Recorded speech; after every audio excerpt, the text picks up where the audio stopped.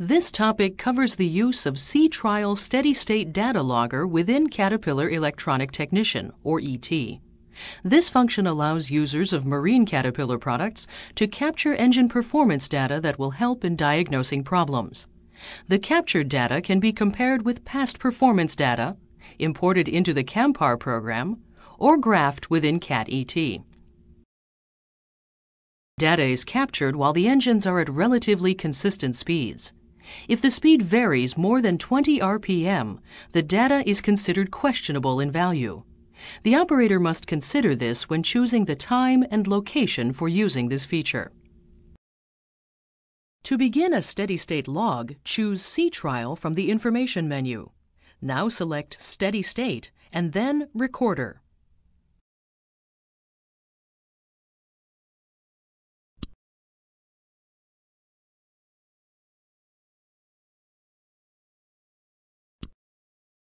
The C-Trial Steady-State Recorder screen displays. This screen displays the data captured during the recording. Before recording data, you need to access the Settings screen and specify settings.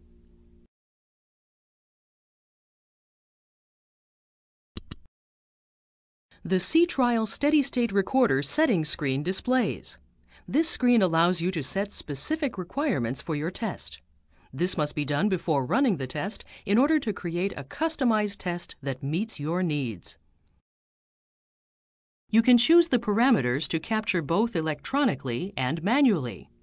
You can also choose the Electronic Control Module, or ECM parameters you would like to view on the screen during the test. Once you select parameters, you can also specify the file name and the storage location for the settings file.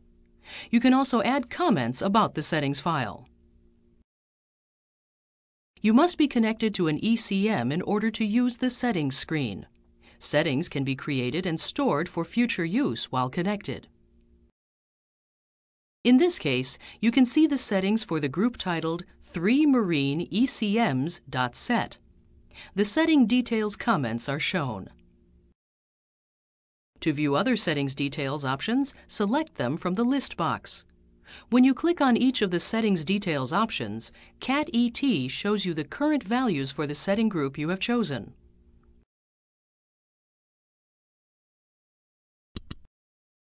The data file parameters show you where the file will be stored and what it will be named.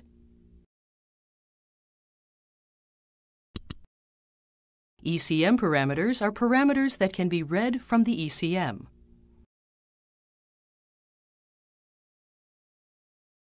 The manual parameters are data that are retrieved manually and entered into the existing log.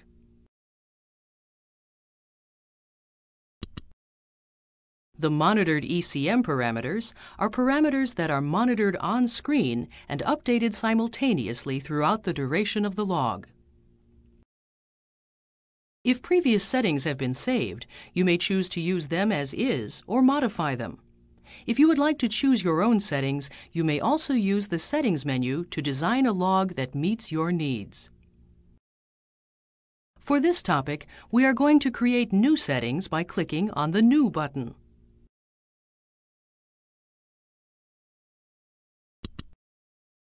The Data File Setup screen displays. You can use the Browse button to choose where you want the data file to be saved and what you would like to name it. By default, the file extension of .ssd will be used for steady-state data logs. Remember, the data that you are saving at this point is only settings information. Data captured from the test will be stored in the selected file when you run the test. The default name includes the type of log and its date. We will use the default name and location. To view the next settings screen, click on the Next button.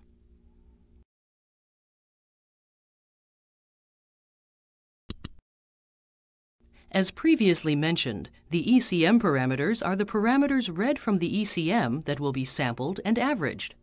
The ECMs that are found are listed with the ECM parameter group that has been defined. In this case, since we are creating a new log, no groups are defined. To define a group, select an ECM and click on the Groups button.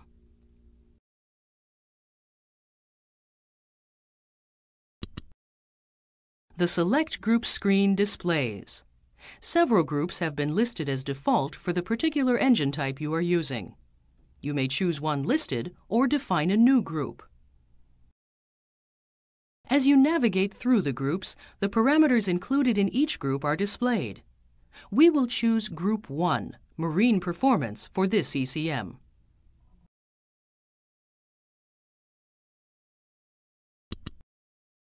Click OK to return to the ECM parameters setup.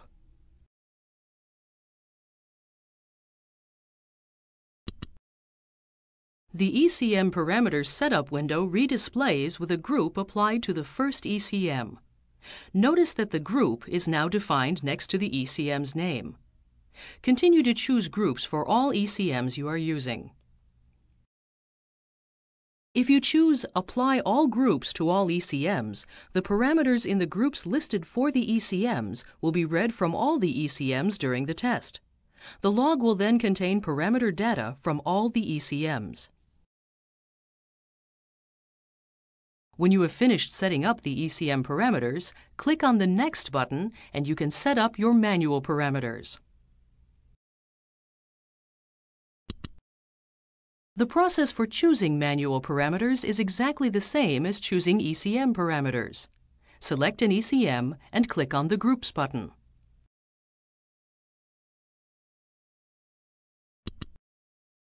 The Select Groups window displays. To create a custom group, click on the New button.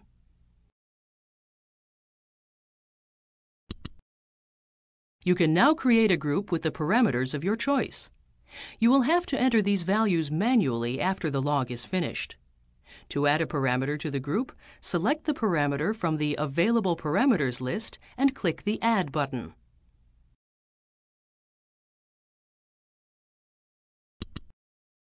The parameter is added to the group. Continue to add parameters you wish to appear as part of the group.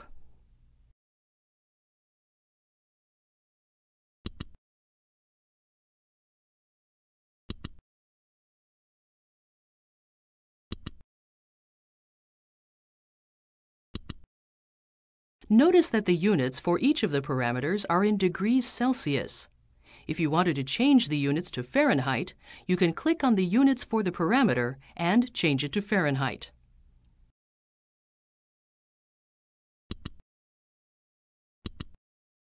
For this topic, we will leave the units in Celsius. To save the parameters, click on the Save As button.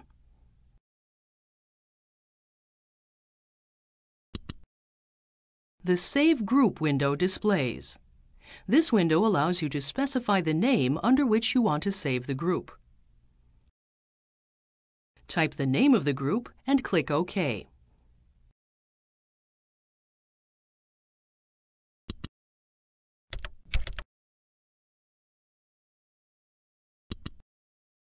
Now highlight the saved group Test and click OK.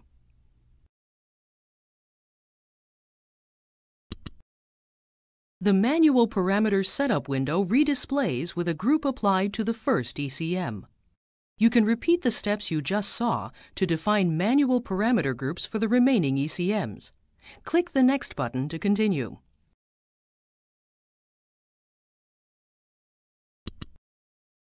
The Monitored Parameters Settings window displays. This screen is used to specify which monitored parameters you would like to display. Note that engine speed and active diagnostic codes present will always display in the Monitored Parameters section during the test. The third parameter monitored by default is fuel consumption rate. Notice that fuel rate is used on these screens. The parameter fuel rate has been replaced by fuel consumption rate since production of this tutorial. These parameter values will display and update throughout the run of your test.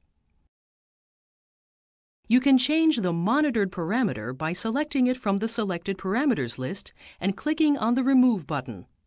Add a parameter by selecting it from the Available Parameters list and clicking on the Add button. Once you have chosen the parameters to monitor, click the Next button. The Comments box displays. Here you can record information regarding the settings file which you have created, identifying why it was created or for what type of test. The comments will be stored with the settings file. This comment will not be saved with the actual data. It is only used to help you identify a settings file. Type your comments and click the Next button.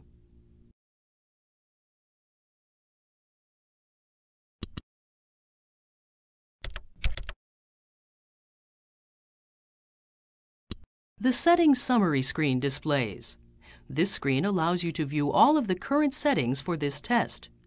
To save these settings, click on the Save As button.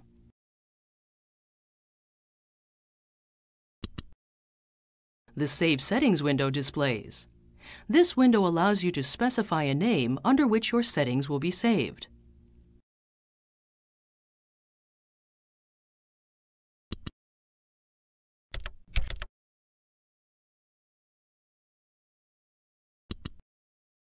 The Settings Summary window redisplays. Click the Finish button.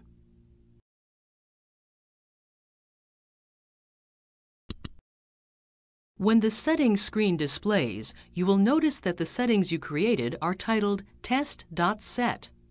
Choose the new set and click the OK button.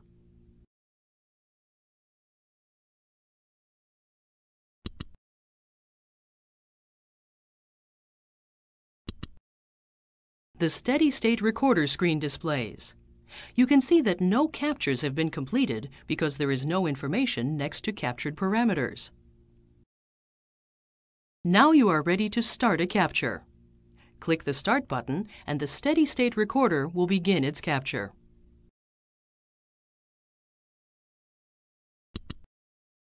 The Data Log Status window displays.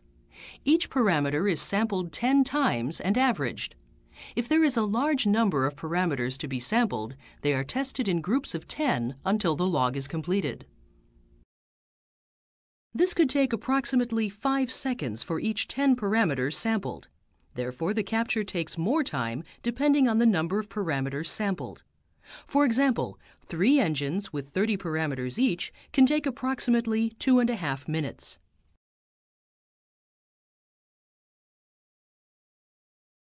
When the capture is finished, you will be prompted to enter manual parameter data, and the first manual channel entry box will be selected. It is recommended that you enter this data after each capture to avoid data entry confusion. Note, if the data is not entered before the test is closed, you will not be able to edit it within CAT-ET. Click the OK button to continue.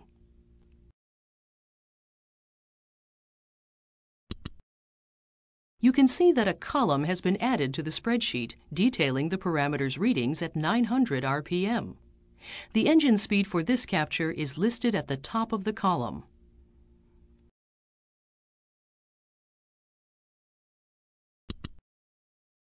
Enter manual data by scrolling down to the parameters with gray boxes.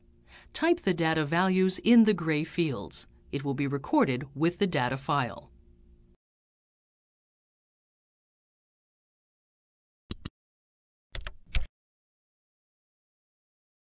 When each subsequent capture is completed, a new column is added. Press Start again. This time the RPM is decreased to 800 RPM.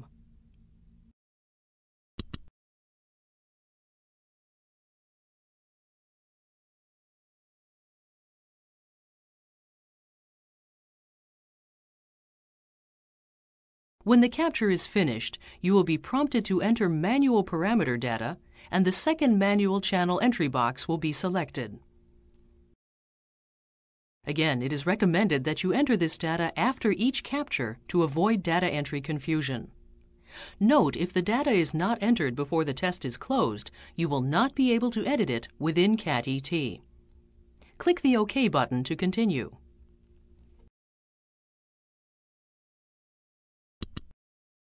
A new column is added and displays the captured parameters.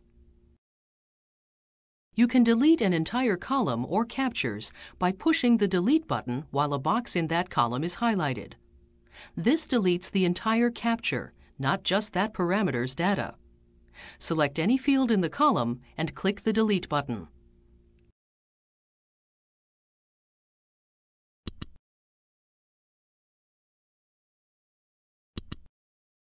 You will be prompted to verify that you want to delete the column. Click the Yes button to delete the column.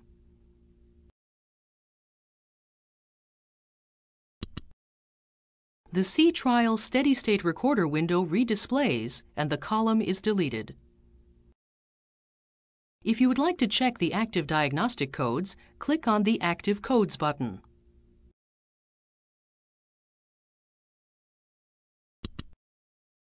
The Active Codes window displays.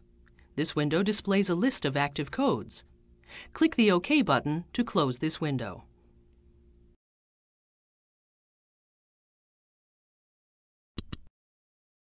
To add comments to the captured parameters, click on the Comments button. Type comments into the displayed window. This information will be saved with the test data. You may want to add comments about weather conditions or other situations that could affect the reliability of data retrieved. To export the data, click on the Export button.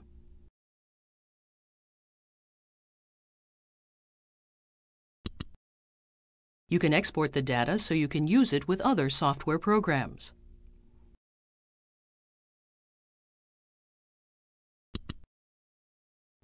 Once you have mastered using the C-Trial Steady-State Recorder, you will understand just how powerful a tool it can be in your engine diagnostics process.